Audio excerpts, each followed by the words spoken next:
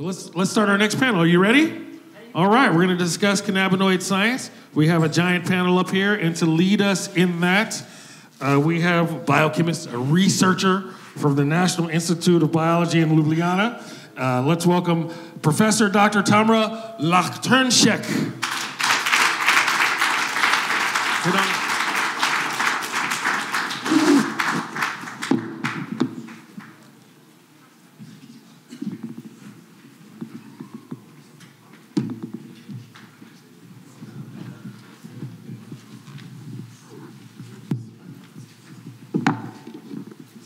Good morning, everybody.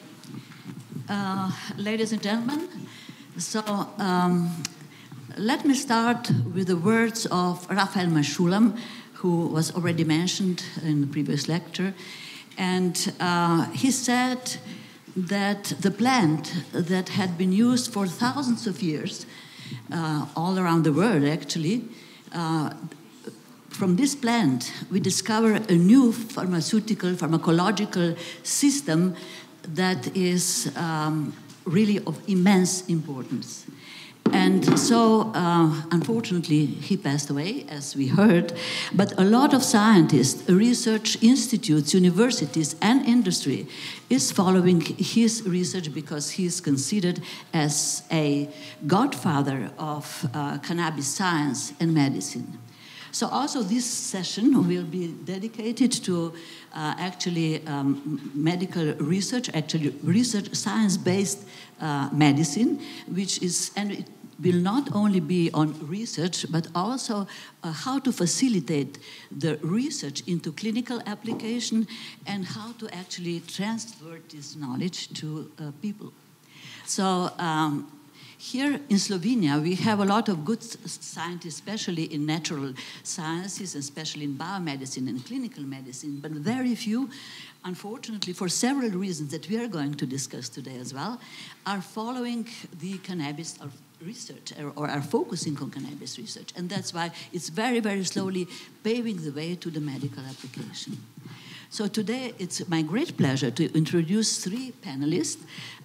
First is our guest from Israel, Dr. Ilya Reznik.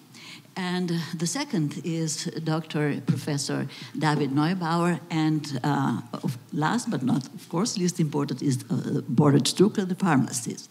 So, Dr. Ilya Reznik, the floor is yours. Now, you have a presentation, please. Ilya Reznik is a very well-known, not only scientist, but a medical practitioner in Israel, and we can learn from him what is the practice in Israel compared to Slovenia, and where is Slovenia in terms of international picture of medical use. So please. Thank you. This is my great pleasure to be with you. I love Slovenia. I love Slovenian people. I had been here for several times for different occasions, usually with a series of seminars organized by patients and activist organizations of demystification of cannabis. It was very successful, and many people in the hall participated in these seminars. And this is my great honor to be with you this time, and my appreciation to your parliament member and the health secretary of Slovenia to be at this convention. This is a great moment where we are now, so we should decide if we are going with cannabis as a medicine, or we should continue to consider it to be a drug, maybe narcotic drug, maybe dangerous narcotic drug, like it was established for the last 80 years. So may I have a next slide? There is a matter of fact. We have a lot of people that are using cannabis for different medical purposes, but what kind of research we had been made till tonight? Almost zero. Just for the last 15 years, we have some good clinical research for some illnesses, and we do not have any conclusive results. European Medicines Agency declared that they could consider cannabis as a medicine probably after receiving the significant number of conclusive research, but they never defined what they are considered to be a conclusive research. So the matter of fact that the research in this area is underfunded, but we have some good clinical trials, usually had been funded by the companies such as Jazz Pharmaceuticals, previously GW Pharmaceuticals, etc. So we are performing a lot of clinical research, for example, in Israel, like you asked me, and for different disorder, multiple sclerosis, Parkinson's disease, epilepsy, the Dravet syndrome, post-traumatic stress disorder. Do we have conclusive results? Till now, maybe not. But who could decide and who should decide what is being considered to be a conclusive results or conclusive research?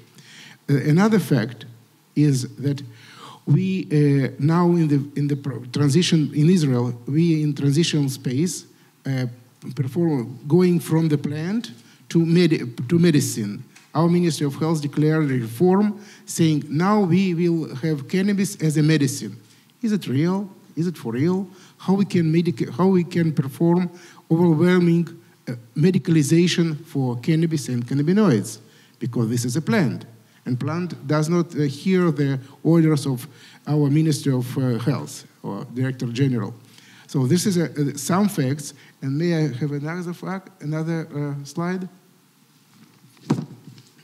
So pharmaceutical industry providing some good examples how they taking cannabis to different directions. So they could use all cannabis-derived components, or they can use different side of components, making some medicine like Sativex or Epidiolex deriving cannabinoids from the plant. So this is one of the answers that we had been provided by the industry. Next slide.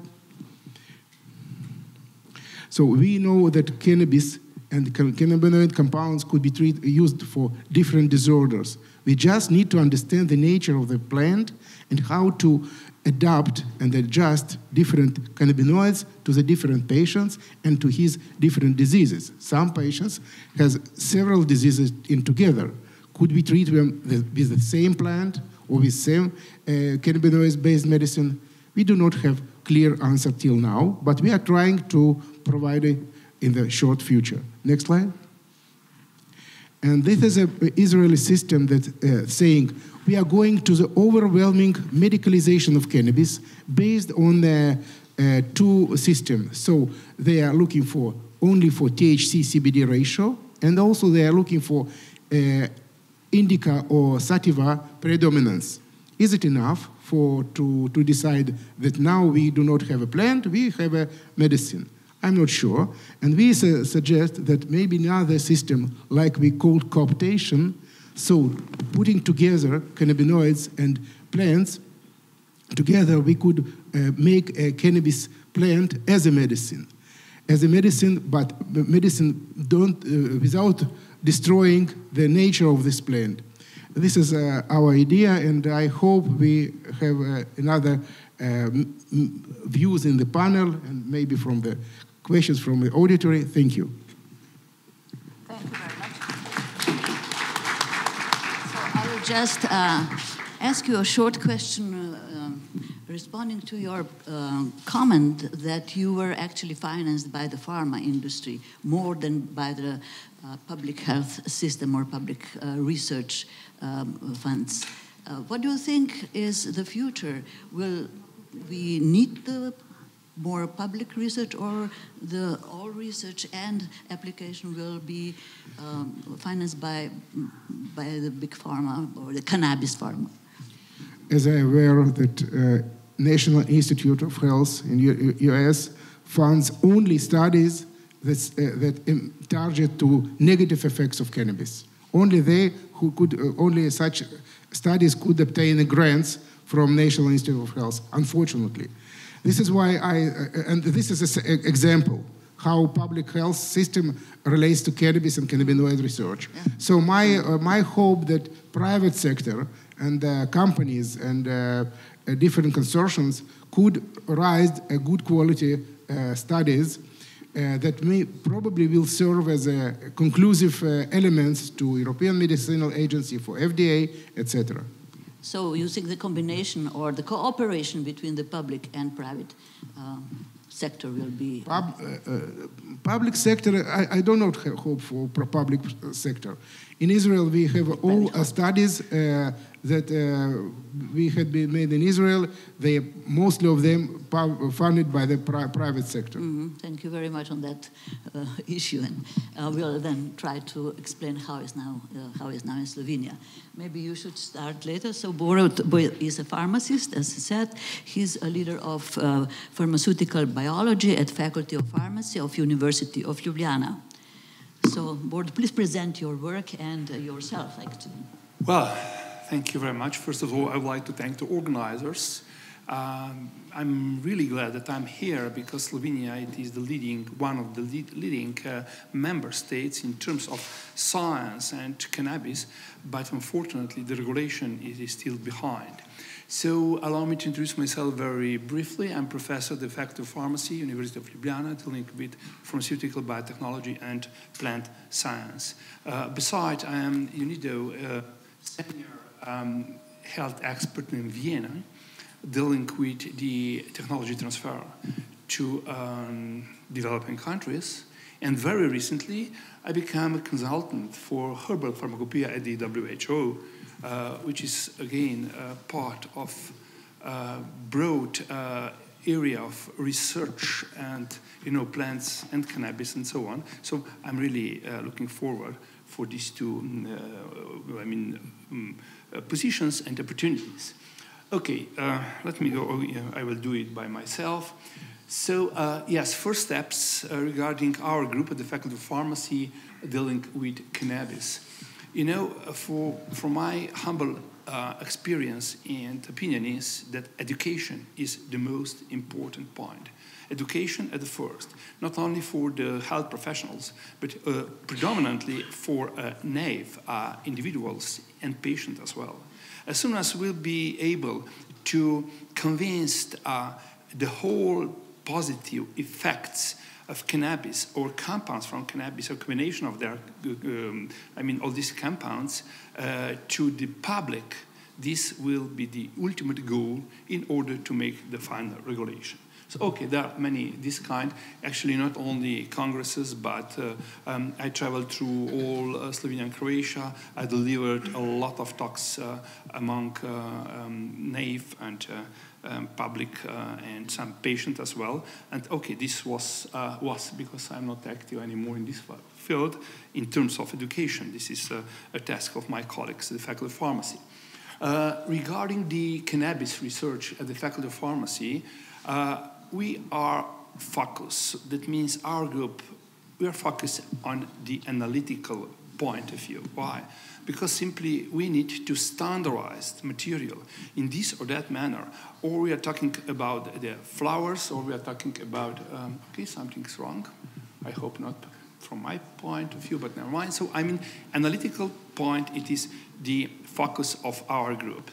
Besides, now we would like to simply to go further with the research that I'm gonna talk. This will be my latest slide, but now here I'd like to focus your attention. I'm very proud of this international dissemination. Together with Tamara, we attended at least 2 or 3 conferences and meetings around, apart from the Slovenian territory. But this one, it was something special. Why? Guess where is this country that organized this very important, this Eurasian forum, and this was in Kazakhstan. Could you imagine? In Kazakhstan, this was in 2019, and it was under the patronage of the Riga Nazarbayeva, daughter of former president of Kazakhstan, Nursultan Nazarbayev. So they were at that time, they were really focused on this point, whether to make marijuana and cannabis legal or it's still illegal in the country which is not the most developed country, and in the country which from the economically, historically, and even, religious point of view, it is something in between. So this was a very good conference, and here are some statements that I try to focus now. I mean, okay, we are talking about recreational use, and we're talking about medical cannabis, medical use. Fine with me, both, but it should be separated by two different regulatory guidelines or laws or whatever. It could go in parallel. This is important to know. It's not necessary to be consecutively developed. And this is our ultimate goal, to win with both laws in Slovenia. And very last slide. So yes, now we try to find out, together with the Italian partners and guys from Belgrade as well, what is the impact of CBD, THC, and the combination of other cannabinoids on the longevity, or anti-aging if you wish. Anti-aging is something that we would, all of us, the more old we are, the more focus we on this kind of, or this area of research.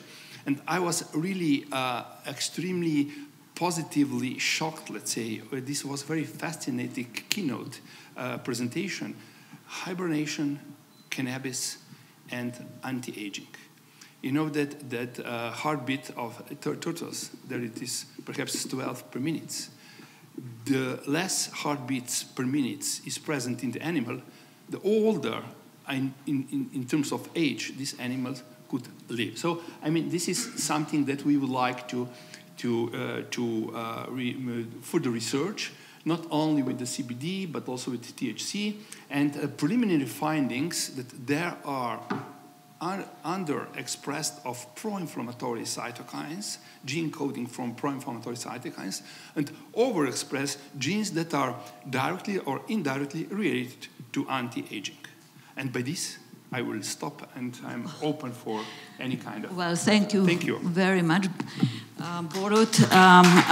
Here, it's also my question, because as you all know, or don't know actually, the cannabis treatment is very beneficial for all diseases that are associated with age, such as neurodegenerative diseases, Alzheimer, Parkinson's disease, cardiovascular diseases, chronic inflammation, also multiple sclerosis and so on, and especially cancer, and all this increase exponentially during aging. So this is a very good news that we can also use cannabinoids both to prevent or to actually slow down aging process. At the same time, the associated diseases with aging could be also treated. So it's a big hope for that, and I think this is a very important finding. And in future, you know, we all know that longevity is perhaps a problem for some people, but actually it's not, because what we want is to keep older population active and healthy, and thereby contributing to economies to a great extent, especially this is called silver economy. And that's why older people, keeping them fit, it's very important. So do you think that we can perhaps use this then in elderly homes or something, just to, you know, to treat the patients, or diets or something? Thank you. Very complex question. Actually, yes. But you know, if we are asking our medical insurance companies, they are not very happy to pay for pensions till when the individual is 120 years old. So in this case, this is very uneconomically. But let me be very serious. Yes, I really believe on this. Actually, our findings, not only our, but it's look like that inflammation. It is one. Yeah. Yes, inflammation. It is one general degeneration over the years. And by the way, you know that obesity, the new definition of obesity, it is mild general inflammation. So as soon as we are able to decrease, not all of them, but at least some more, the most important genes coding for interleukin alpha, B, then 12, 23, 17. All these pro-inflammatory cytokines are related with chronically diseases that are present predominantly in the older generation. So, I mean, yes, I believe, but you know, we are all, the bottleneck is regulation. And on the other hand, we do not have a very clear indications, or the list of indications that might be treated with. But perhaps this is the topic that will... This is the future, yes. the future and of Professor research. Neubauer is the right person Professor to do it. Neubauer, he was for 20 years the head of the pediatric neurology department, and now we switch from older population to children, and he is treating epilepsy very successfully for 20 years, and he will tell you about that, plus he will present himself as well. Thank you very much. Thank you very much, Tamara, for the invitation. I'm actually a professor in pediatrics, but also a senior consultant in child neurology. I'm also visiting professor mainly to the Middle East countries like Kuwait, Bahrain, Dubai, but also to Kazakhstan and Croatia and Zambia and so on. I have just 3 slides, 3 different researches. We did it in this last, actually 9 years that we are using different cannabinoids for severe childhood neurological problems. The first one, and the largest study we did, is treating resistant epilepsies in children. Resistant epilepsy, that means that at least 2 standard anti-epileptic drugs are not successful. And the group we have taken are 66 children with severe resistant epilepsies, which we call now developmental epileptic encephalopathies. That means that the child is having so many seizures. Maybe at the beginning the child can be normal, completely normal, but he's having so many epileptic fits, epileptic seizures, maybe even 100 per day, that his mental state is going down, he's more and more mentally retarded, and even his motor abilities, even if his structure of the brain is in the neuroimaging completely normal, is less and less. And in these children, we used first cannabidiol. It is 100%, well, 98% natural cannabidiol, and the success rate was extremely good. It is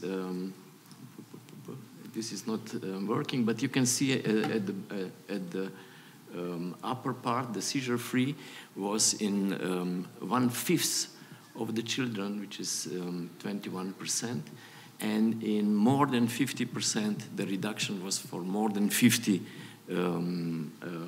amount of the seizures. No? And also in the others, there was some improvement. During the study, 2 children died because of these severe epileptic encephalopathies.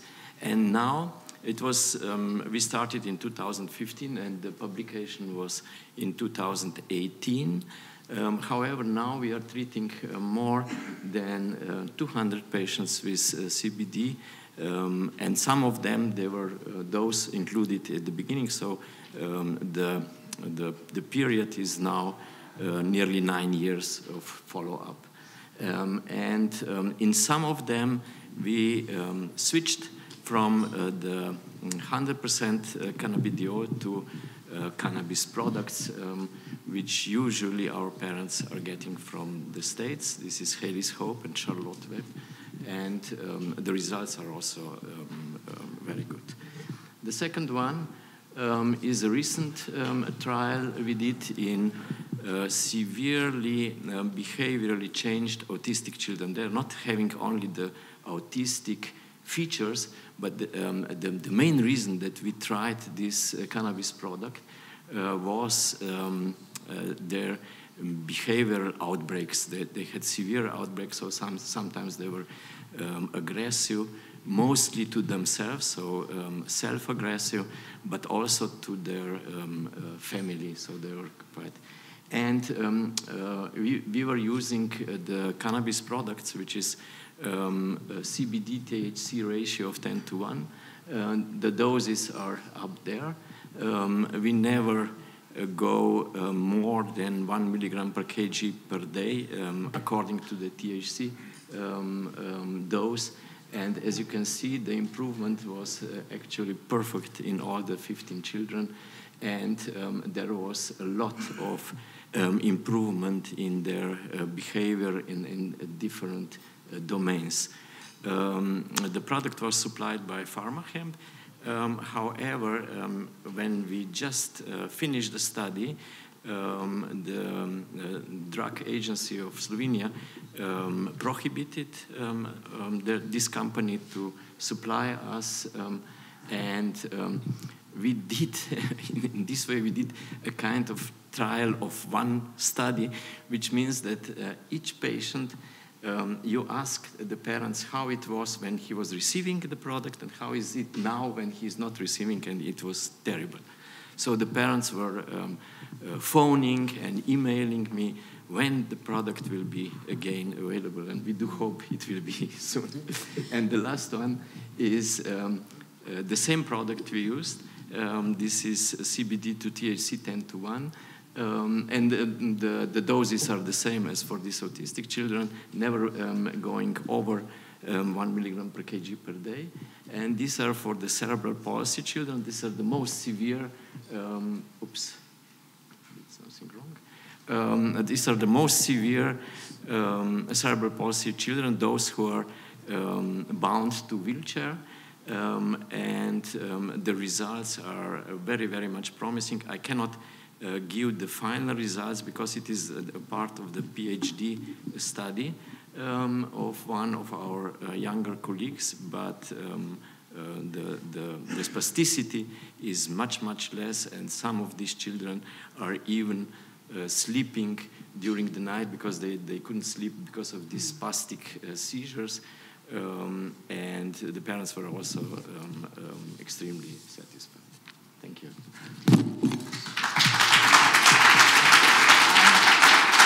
Thank you, David, very much for this. Also for the marvelous work what you are doing with children and how to, also help them and help their families. But you said that you had problems now with regulatory, actually with kind of nearly prohibition.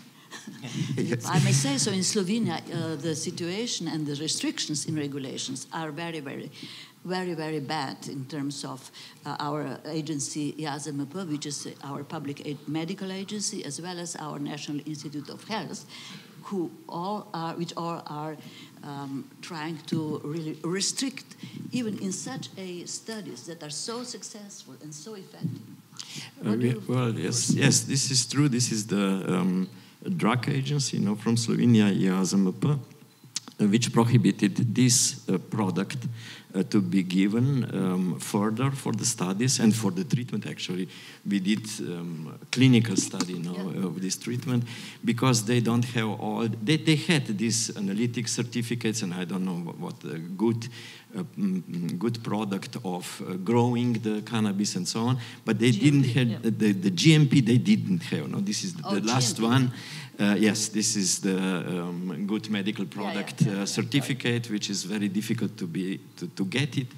And they say at this PharmaChem company, which is a Slovenian company, that they will get it maybe within 2 years.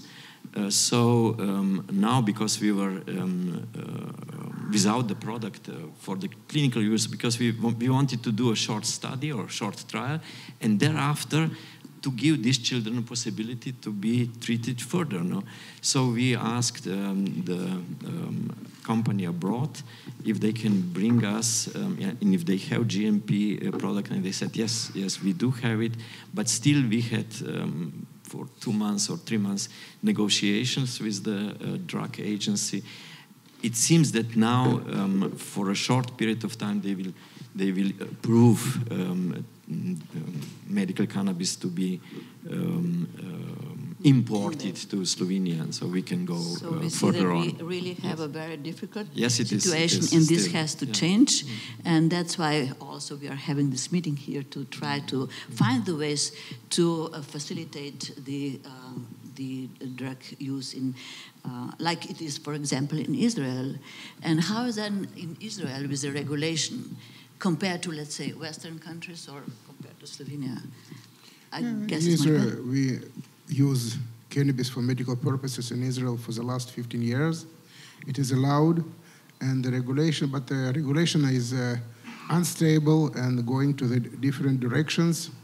I already showed it in my slides that previously we had a very good system where each patient were connected with some particular company, and he has his cannabis prescription each month that permitted him to buy cannabis with different strains, and each patient had a chance and the right to choose which strain is appropriate to him and to change strains each month.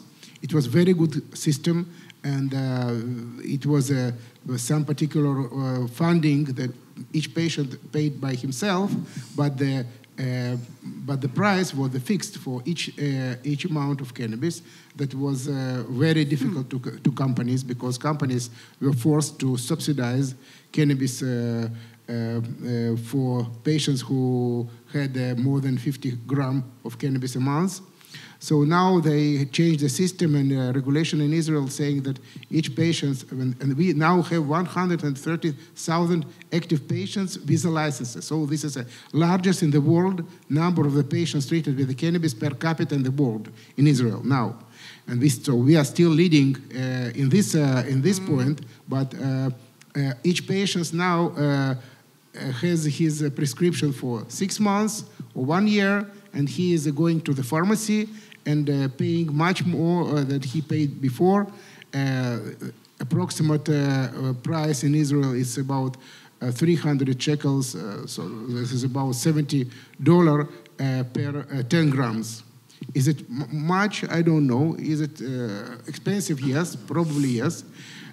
But our patients first to pay it, but we have several groups of patients who subsidized for this price. For example, Israeli army veterans, police veterans, terrorist acts casualties, and also people who suffer from the work accidents, car collisions. So they have insurance paying for the cannabis, and also for visiting physicians, because now cannabis now belongs in Israel to private sector. So most prescriptions were issued by the private sector.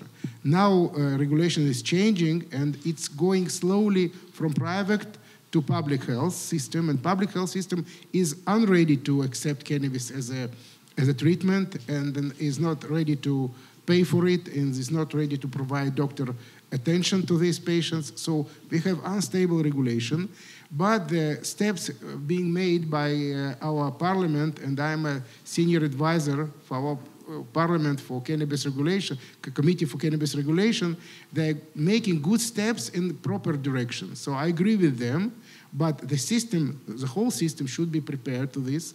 And of course, I agree with my colleague that doctors should be educated, because majority of Israeli doctors are standing against any kind of use of cannabis. They just do not see cannabis as a medical use. They consider to be part of the addiction program for such patients. So they need to change their mindset.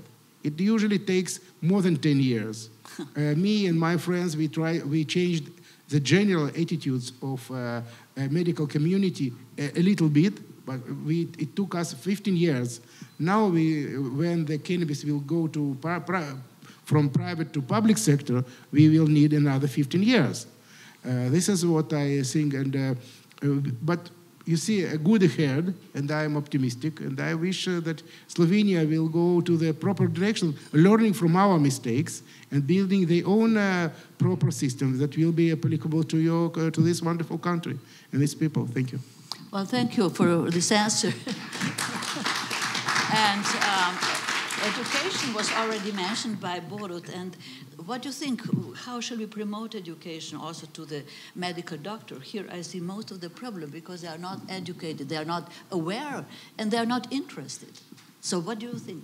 Well, this is a very good point. Yes. Well, we tried in the past several times first to start with the MDs, with the medical professionals, and I believe, Staff, yes, particularly younger generation, that they are quite open to this. But let me go back. I would like to recall what Professor Nobar said about medical or drug agency. I am not the advocate of this, but you know, from the very strict pharmaceutical point of view, all kind of components, isolated or synthetic, are APs. AP means active pharmaceutical ingredient. And they should fulfill all the criteria in terms of GMP and so on and so on and so on. But what the problem is, very slow reaction, very rigid reaction, and our goal here, it is to boost, to strengthen the system, how to regulate, how to allow regulation. But first, it is education. So education, hand by hand with the regulation. And I believe that this is right time now. Otherwise, we'll be a member state with the less regulated system. You know. What I think we already are. We are at the moment. But yes, but so okay. it's a way. So what do you think also about the students program, medical or your pharmaceutical faculty? Do they learn about that? Sure. Me personally, I deliver 2 or 3 lessons topics on the cannabinoid and the cannabinoid system, as well as Professor Tamara Lach established a subject not only on this particular manner. I mean, I'm talking about cannabis, but in general one, yes. And again, younger generation, it is very open for this. And as soon as we're gonna have this 1 or 2 laws, I am for 2 laws. We have to separate medical use and recreational use. Otherwise, they will be a mess. So when we will do that, with all this kind of regulations and guidelines, there will be open space. Well, that sounds good, and hopefully we will go faster than like 15 years, because you know we are I just wonder how you trying to do it practically. Because I'm a practical physician, I'm working with the patients. Yeah. So my patients are coming to me and asking how much cannabis I should use every day. And I'm saying, please try not to exceed than 1 or 2 grams a day, according to your prescription. So, but for some of them, 1 gram a day, it's not enough. And some of them would like to have a fun. So the first half gram will be for medical use, and another half of gram will be for recreation. How you could distinguish it, please? Do both. No, this is a real problem that is rising from medical community. They raise such questions because saying we do not want to play with recreational. Why? Because people could be addicted. But we should say them that only 5 to 7% of people ever could be addicted, and they ever get addicted in each society, about 5 to 7%. So we should not encourage any kind of addiction. And I belong to people, very cautious and responsible doctors. I'm looking for mode of use of cannabis in my patients, because I consider them, the safety of my patients is upmost the goal, and I do not want them to be addicted. But we should appreciate also their right not to do. So the boundaries between recreational use and strict medical use are not clear. So if I may, Tamara, Ilya, is the same situation with let's say, all painkillers, there are limits. And you could be addicted of these, some opioids like fentanyl. So who is responsible for this? Yeah, but okay, so good point. But what we have to have in our hand, it is standardized material. First, standardized material. Patients are not standardized. Okay. Patients are different. A personalized approach should be. But about abuse, yesterday I heard that it was a very good party. There is a limit with the alcohol. It could be use or abuse. So in this case, this is again education and titration of patient. I believe that you titrate your patient before to get an impression of the optimal dose and so on, so on, so on. There we have devices that could do instead of us. But yes, it's an issue. It's an issue. It's a personal approach, and how we would personalize the treatment of the patients. Is that the most important thing? That who are the patients? Because yeah, of course. But how do you study that? In Israel, we have patients that are very, very experienced users, and they began this topic to be said aloud. Patients who used cannabis, and they even provide us some education, because nobody educated us from the beginning. Now I'm an educator, but I educated myself, and I previously was educated by the patients who use cannabis for their medical reasons. So we need to appreciate this chain. Who educate the educators? And who provide us knowledge? I also was educated by master class in cannabis by the Bedrocan in Holland. But first, my patients educated me what is bad and what is good for them. And my responsible approach is saying that I should learn this nature of each patient.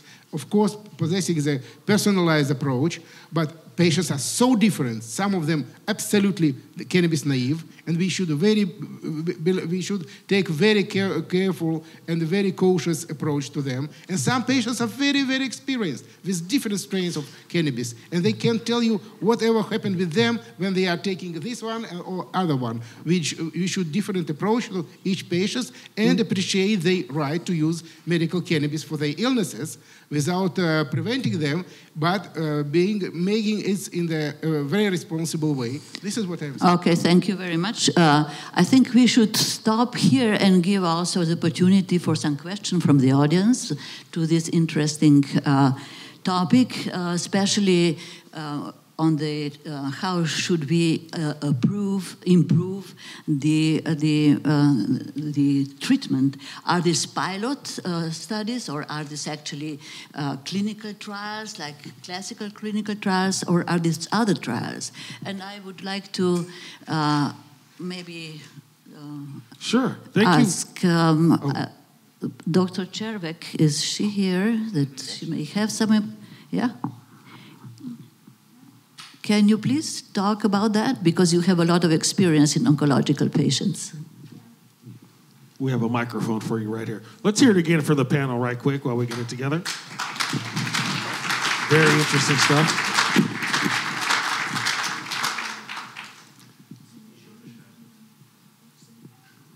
Hello? Yeah? Yes, answer. hello, I'm Matej Červek. I've been working with Dr.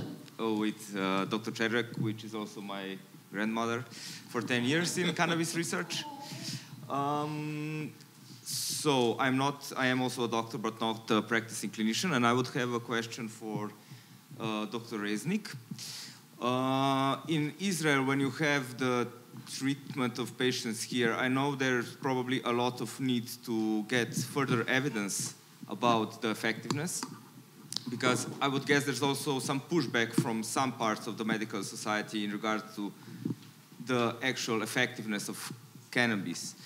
And I would like to ask, are the questionnaires like the crucial part of following the effectiveness, or how do you monitor the effects and collect the data or the effectiveness of the cannabis in Israel? Thank you for the question. In Israel, each doctor who has his practice with medical cannabis use his own system. It is not standardized and it's not randomized. So my approach is quasi-scientific approach. I use questions like quality of life questions, anxiety questions, questionnaires. But you see, it is very difficult to apply in the private practice. We do not have government-adopted medical cannabis clinics. This is why, in my previous career, I was scientific psychiatrist. I was a chief of research in our mental health center, so I use a lot of questionnaires because I am very familiar with them. It is not a practice at all, but I'm also working for some British chain of the medical cannabis clinics, and there, from the very beginning, we decided we use questionnaires in order to follow up and outcomes and the results, intermediate results, from baseline to outcome. So this is a very good point to assess the quality of treatment, the quality of the intervention using the cannabis. And in later, we could have it as a publication. So we need to derive good knowledge from everyday practice. Thank you. Thank you. If there are no questions, I would like to actually, at last. Oh, you have a question here? Yeah, sorry. Yeah. His hand raised was so small. I didn't see. Yeah. I have a question for all the speakers. What is your advice on how to connect Slovenia's private sector with the public health and just to open the topic? Yes. Thank you. Maybe you can answer that? Or? Well, I'm working in the public health system, so usually we say that prescribing cannabis products is in the hands of the tertiary care institutes. That means university medical centers in Slovenia. We have two, one in Ljubljana, public health, one in Ljubljana and one in Maribor. And we do believe that it is better to stay within the public health system. And just to answer Matej, well, I'm a pediatrician, that's why we use questionnaires for parents, no? Because the children are too much handicapped that they can fulfill it. We use two. One is the PASS, which means Parental Satisfaction Score, which is a very good scoring system and very simple. And the other one is CGI, which is Clinical Global Impression. CGI-I, which means Clinical Global Impression Improvement. And at the beginning, we give CGI-S, which means Clinical Global Improvement Severity Scale. So we just compare the beginning of the treatment with this severity scale, and at the end of the treatment, let it be 6 weeks or 2 months or 3 months, the improvement scale. And you will get a very, very nice scaling. And this is what I showed like improvement. No, this is simple. Of course, you have others which are much more complicated, but maybe this is for this practical guidelines. It is enough, no, to give you the impression whether it is better or not. So thank you very much. I would like to conclude slowly. Okay, yes, well, the last question, I would not distinguish between the private and the public health system in terms of treatment. In terms of production is something completely different. But what is important is that individual MD or the clinic is going to go through a very strict training before, and to have a so-called national guideline, not like in Israel, but national standardized guideline. In this case, it really doesn't matter if the patient choose this or that clinic. I'm sorry. Okay, just one minute. We have a so-called green book that was written by Israeli Ministry of Health. This is a book that produced by the clerks for the clerks. It has nothing to learn from them. It is speaking about imaginary patients, about imaginary cannabis. so they put the name of late Professor Mishulam as a chief of the staff of this book. And when I asked him, did he read the book? He said, never, never, never, never. This is the way. So I agree with you that each country should have its rights to use cannabis for the medical issues. I'm very sorry that providing it to the clerks of the Ministry of Health, it does not enough, because they are not listening to the experts. They are not listening to the doctors. It should be adopted to be personalized treatment. Thank you. As we said before. So thank you very much. I would like to just conclude. It's not the end, because at the end I would like to present my work myself. And if you can just put a microphone, please. Oh, sorry. If you can just put this video, because what I'm doing is cancer biology and trying different cannabinoids in cancer, and we are working on 2 cancers, breast cancer and the glioblastoma.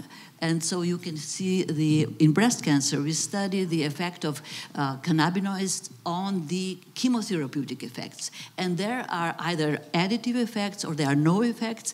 And this is very important for the clinicians to know if they can use cannabinoids along with the other chemotherapeutics. The goal is that we will reduce the chemotherapeutic and concentrations, and instead of that, add more cannabinoids, or maybe do not use chemotherapeutics at all, because you all know that chemotherapeutics are really have very severe adverse effect.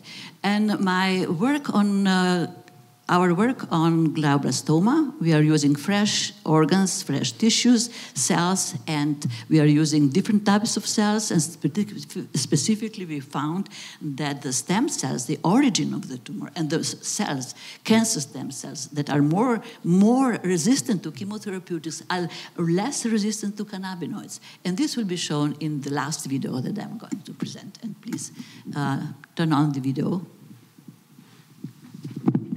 The work was financed by a private company, MGC Pharmaceuticals. Humanity Uganda. has been fighting a long battle with one of the most challenging and fatal diseases of modern times. Cancer is still the 2nd global cause of death. Due to modern oncology achievements, not all types of cancer are deadly, but some, like brain tumors called glioblastoma, are highly resistant to therapy. Despite more than 3 decades of intense research and treatment approaches, there has been no improvement. In short, the survival rate is about 1.5 years on average. National Institute of Biology is the leading Slovenian institution in various fields of biological sciences, including biomedicine. At NIB, our cancer biology research team is working hard to break this gridlock and help finding the new, more efficient way of fighting cancer. Our approach is to use combinations, actually a defined combination of cannabinoids, along with standard of care therapy protocols to treat most deadly brain tumor glioblastoma and to improve the survival of patients. We believe that this is possible by our innovative experimental approach, using fresh patient-derived tissues and cells to test these new anti-cancer combinatorial drugs. In glioblastoma, the researchers at NIB have been trying to answer the still open question: which is the right combination of certain cannabinoids and in what doses to target abundantly expressed receptors on the malignant cells? This was found to inhibit glioblastoma and some other cancer cells invasion, and forcing glioblastoma cells to die. Having expertise in tumor cell manipulation and analysis, we are pleased to announce new research results from the ongoing preclinical research program that supports and directs novel cannabinoid formulations in the treatment of glioblastoma, the most aggressive and therapeutically resistant brain tumor.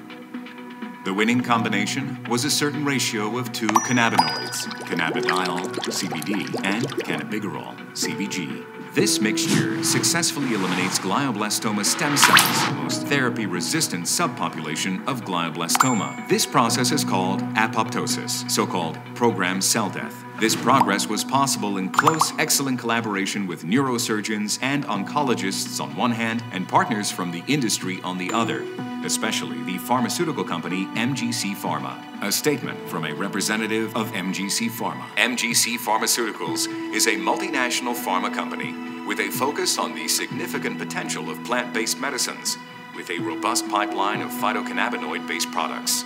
These are designed to tackle neurodegenerative diseases, symptoms of COVID-19, and more, where the company places significant importance on preclinical research and drug development. Our partnership with NIB was one of the most fruitful, and the ongoing preclinical research program, which supports and directs novel cannabinoid formulations and the development of cancer treatment, that has been one of the most interesting projects MGC has been involved in, and one that we believe in deeply. Further efforts will explore therapeutic targets within glioma organoids, which are the most advanced in vitro cancer model mimicking the tumors in patients. These recent models are commercially attractive for the pharma industry for drug screening that can lead to more efficient patient treatment. We can offer a screening platform of 3D cancer models, and we are interested in expanding a list of candidate compounds for advanced glioma therapy. We are looking forward to share insight about the advances and next generation of cancer treatment with you. Want to collaborate with us?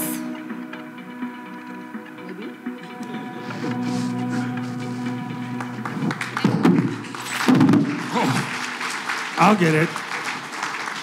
Thank you all so very much. Let's hear it again. That was great. Very enlightening.